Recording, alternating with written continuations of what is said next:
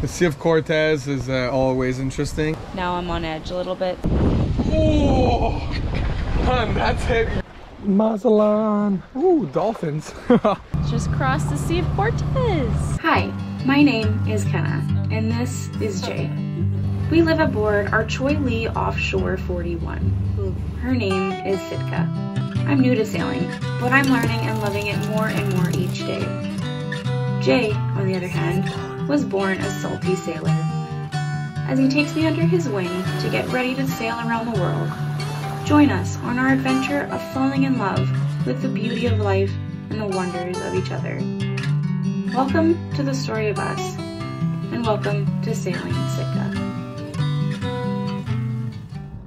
Welcome back to another episode of Sailing Sitka. If you guys are new here, I'm Kenna and this is Jay. We wanted to say a very big thank you to the people supporting us by liking and subscribing to our content. We're almost at 2,000 subscribers, which is kind of crazy, honestly, for us. Like, we're pretty much a small channel, but thank you so much to everybody subscribing. It really helps us out. Hopefully, by the end of this episode, if enough people subscribe, we'll pop the 2,000 cherry. So that'd be super nice. We also put a link to our Patreon somewhere up there. If you can support us that way and it doesn't hurt you financially, that'd be amazing. If not, the best way to support us, which is totally free, is subscribing, commenting, and liking. That really helps our videos and push them to a wider audience. So thank you so much. A little real-time update for you guys. We're currently in La Cruz. We've been here for over a month now, trying to figure out our prop issues and other things that you're gonna see later that broke down. So we're just in the fixing mode right now. So yeah, send us some love. We love you guys. Thank Bye. you.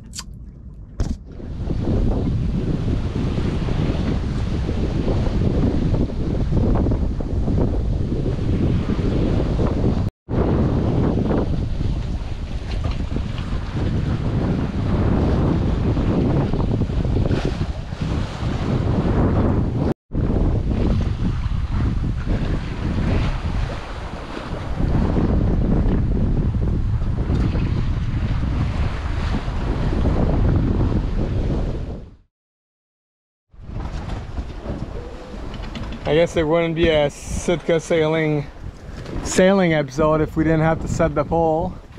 So we're going wing on wing, and as you can see, we're in very light airs, so the waves are making us backwind. See how fun this is? There's nothing worse when the wind changes direction 90 degrees, but the waves still come from the same direction as where the wind came previously. But hopefully this fills in a bit, and at least we're on course right now. We'll keep you guys posted. Mazatlan, here we come.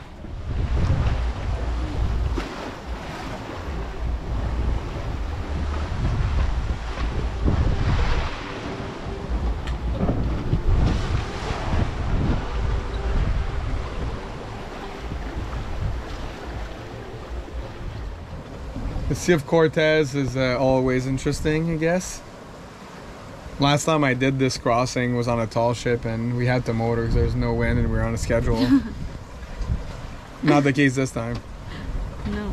I mean, it was quite slow yesterday in the morning, and then it picked up a lot in the afternoon and insanely at like 4:30 a.m.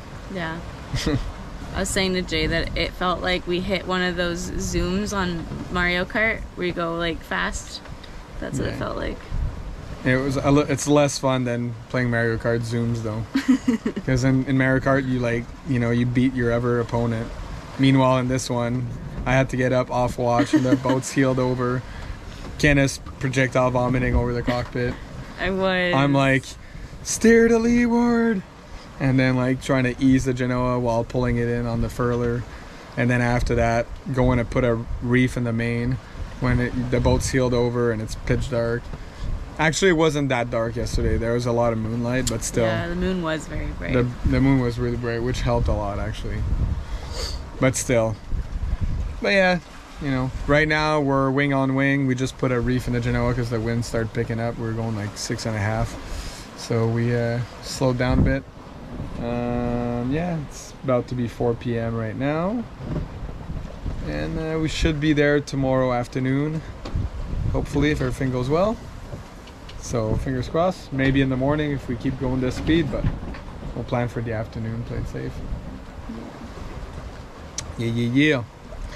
And then, yeah, that's gonna be our longest passage actually with just the two of us.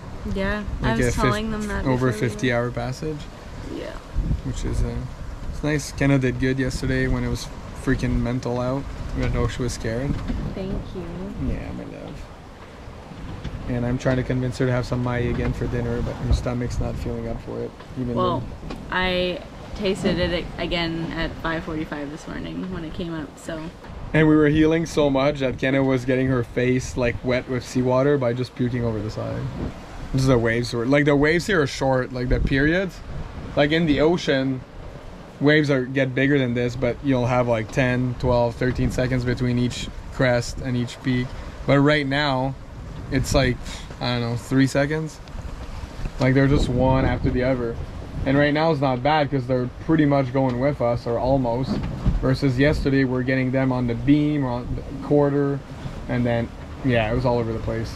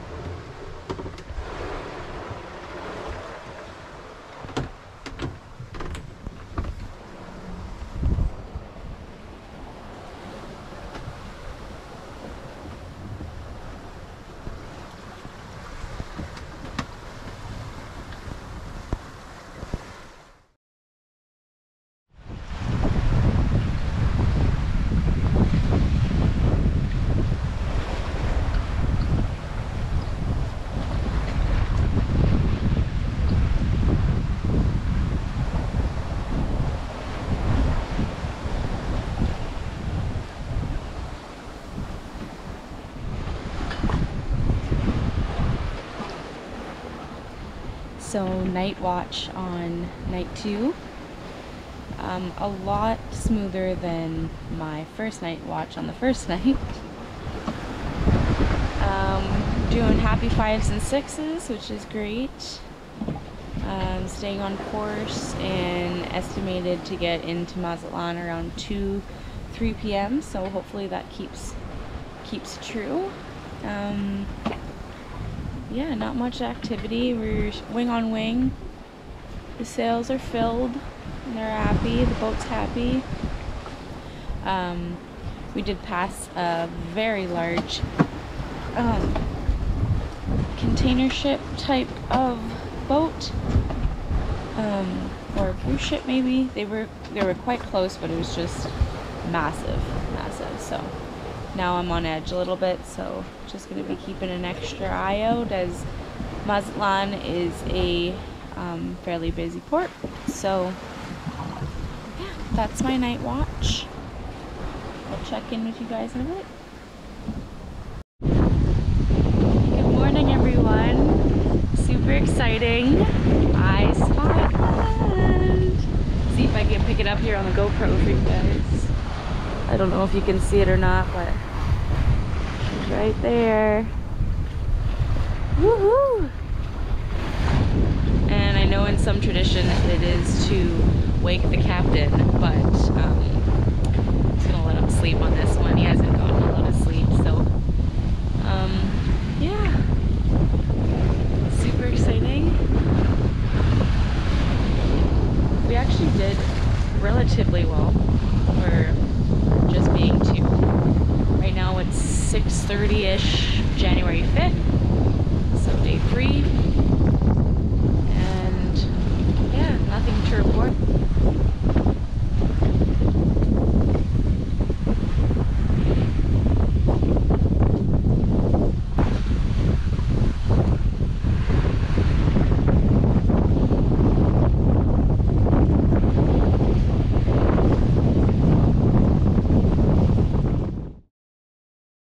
Big boy. But can I get my cap? Oh my lord. Ooh, daddy. Okay. I need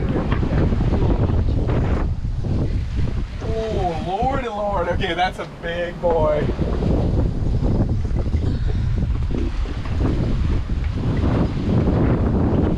Oh, hun, that's heavy. You want to try pulling? No, it's probably gonna snap on us. That's heavy.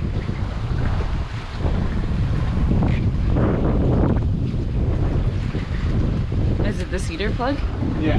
Oh, I see it. So that's a Mahi then? Yeah, it's definitely Mahi. Yeah, it's big, huh? You see it? Oh, it's right there. You see the green in the water? Wait, look. He's going down. Oh, come on, baby. Just saw a big reflection of it.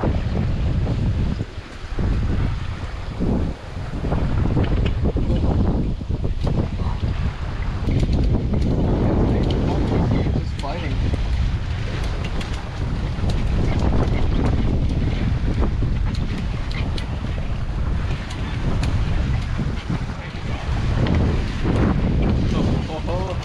Oh, he's like the same as yesterday. Yeah.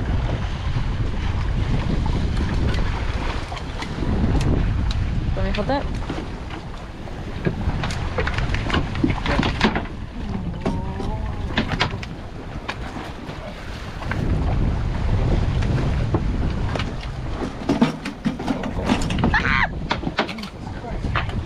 Here, do you want me to hold the line? Oh, he's like, fuck this shit.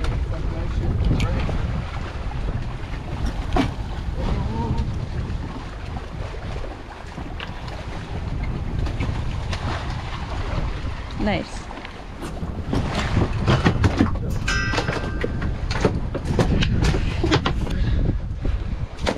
Woo!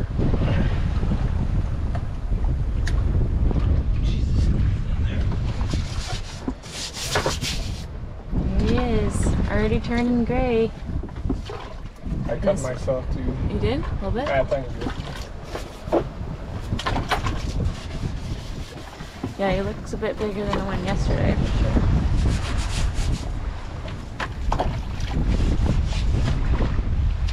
Well done, Mr. J. Yeah. Yeah, that one definitely has more meat on it. Yeah.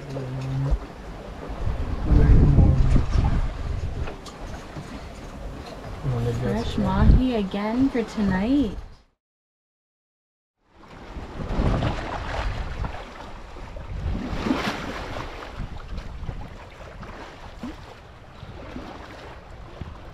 Mazatlan. Ooh, dolphins.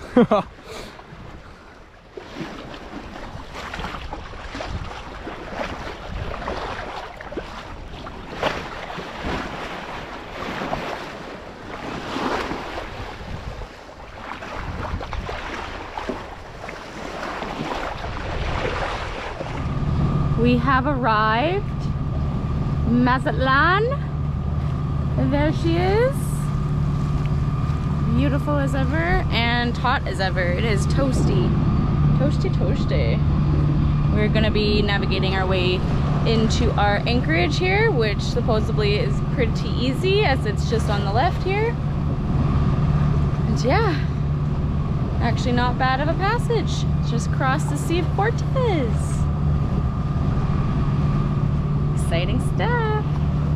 All right, we made it. All right, hi guys. So we made it on our biggest passage with just Kenna and I. So that was like 56 hours. And as you could see in the episode, it was pretty, it was all over the place in terms of wind. We got like high winds. And yeah, we performed really well together. It worked good. Didn't have to motor a whole lot, which is good. We only motored 4 hours the first day to get out of the La Paz Channel, and when the wind completely died right next to a lee shore situation with Isla Jacques Cousteau, and then we motored the last 2 hours because the wind completely died just to get in here. And we've arrived and it's beautiful and we wanted to go explore, but apparently the whole town is kind of in a shutdown mode right now due to a cartel leader that got arrested, and they shut down the airport. They're not taking cabs, their cabs are not taking anybody to town because it's like there's like a street war going on everywhere in the city right now. So probably just stay at anchor for a bit and stay on the boat where we're safe. and enjoy that mahi that we caught. Yeah, definitely the best fish I've ever had, and I'm excited. Yeah, and thank you to everyone who suggested getting cedar plugs. That was definitely the cheat code, since like my whole life I've been trying to get mahi, and I'd see them swim next to my boat like on their way to Hawaii, and only tuna would hit.